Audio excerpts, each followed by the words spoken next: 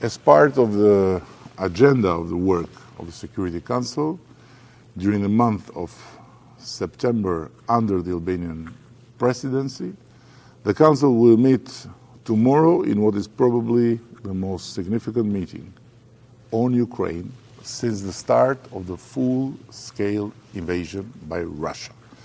I'll be honored to chair this meeting. Heads of state and governments, of the members of Security Council, as well as from the wider UN membership, including Ukraine, will have the opportunity to express their views and share ideas, not only on the ongoing war and its consequences for Ukraine and its people, but also on the impact the war is having on international peace and security, economic development, and multilateralism. It will be the first time since the start of the war that President Zelensky will be at the UN and the Security Council.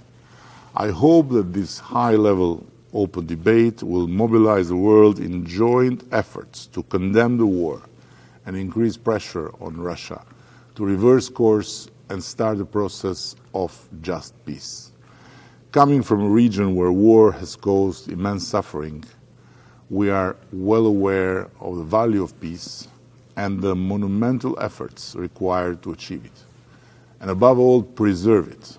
The UN Charter and international law lay the foundations of what we call human security.